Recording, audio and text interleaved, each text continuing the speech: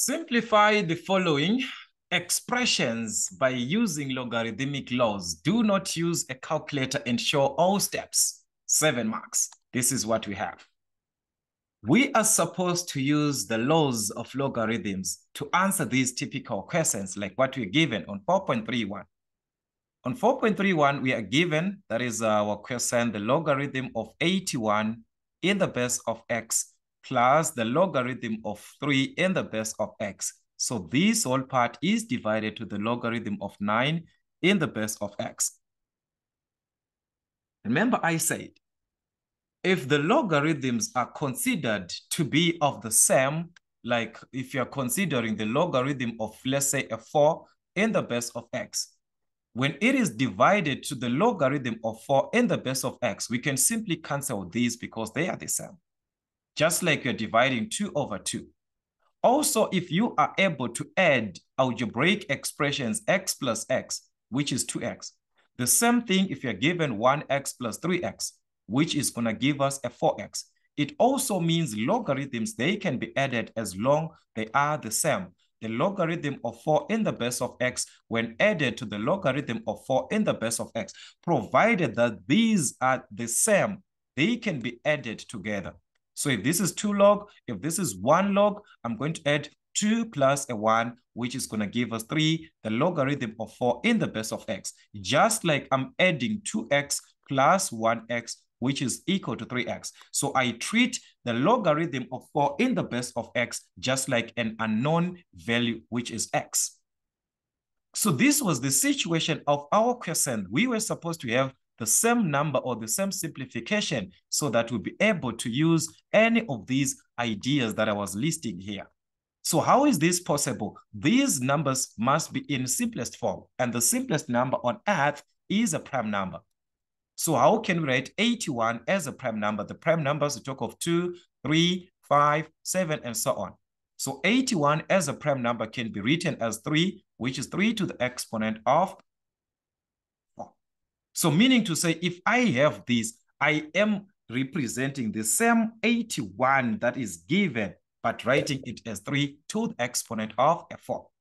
So this is the same as the logarithm of 3 to the exponent of 4 in the base of x plus the logarithm of 3 in the base of x. Why? 3 is already a prime number. It's in simplest form. So there's nothing that I'm going to do there.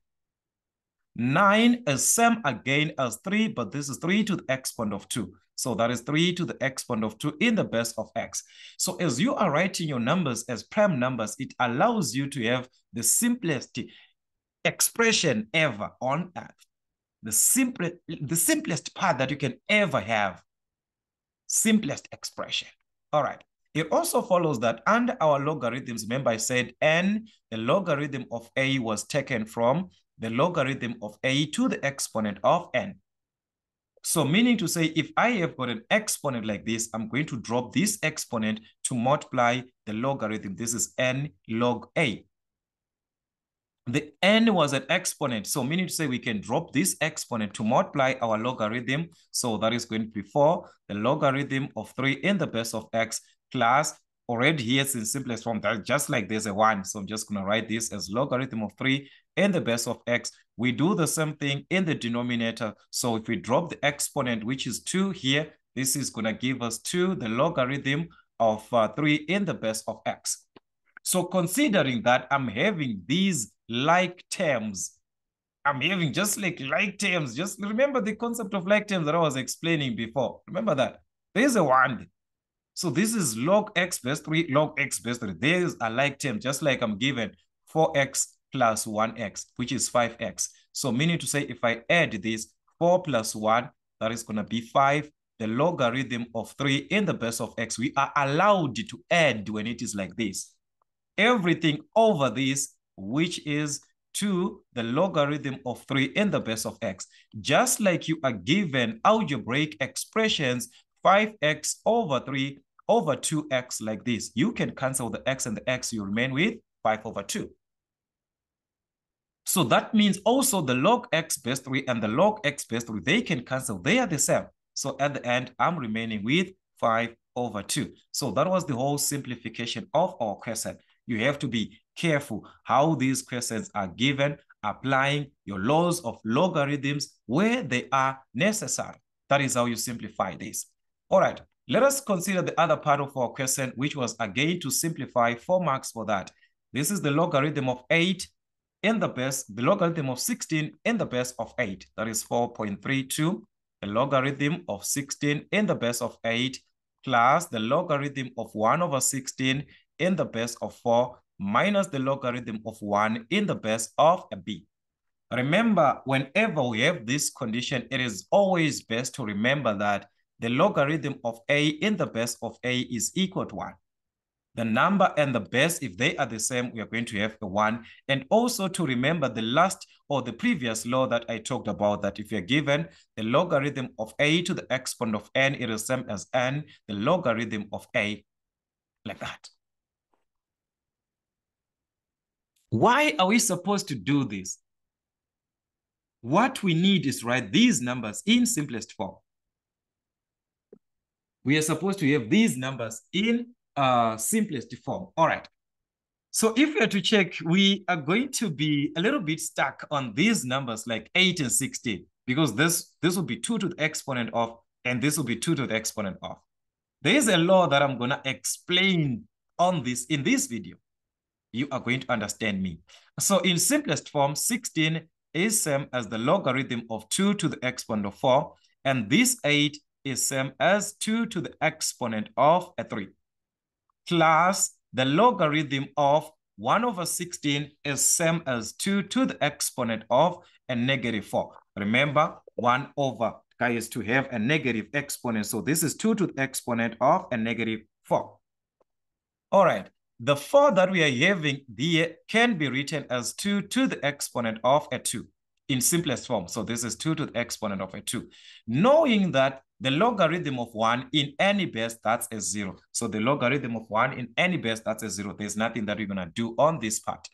All right. So it also follows that on this consideration, hear me out and please hear me out on this part. If you are given this scenario or this situation of this base and exponent concept, the logarithm of a to the exponent of m in the base of b to the exponent of n, it simply means m over n, the logarithm of a in the base of b.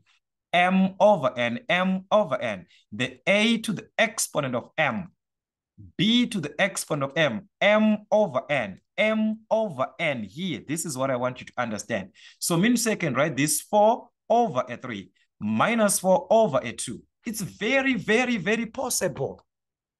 These are the laws to understand. So meaning to say I can drop this and I can also write this. So it is going to be 4 over 3. So this is 4 over 3, the logarithm of 2 in the base of a 2, just like a base b. All right, plus we drop this exponent, which is minus 4, and this is a 2. So this is going to be minus 4 over a 2, the logarithm of 2 in the base of 2. Minus 0, there's nothing there. Remembering that the logarithm of a in the base of a is a 1. So the logarithm of a 2 in the base of a 2, that's a 1. So meaning to say this whole part is going to give us 4 over 3 times a 1. Plus and minus, that's a minus. So this is going to give us minus 2 times a 1. Log 2 base 2, that's a 1. So that's the idea there.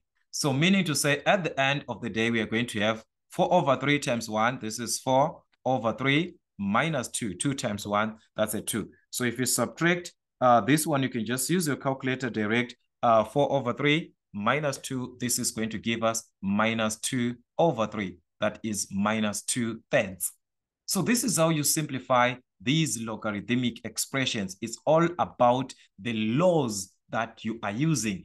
Are you able to use the laws? So there's so different ways that you could have answered this question. I just hope with time we have to work with another type of a question which is similar to this, working with different ways. Actually, we just need different ways or scenarios of answering these typical questions. But as you can see, these are the typical questions that you might be given.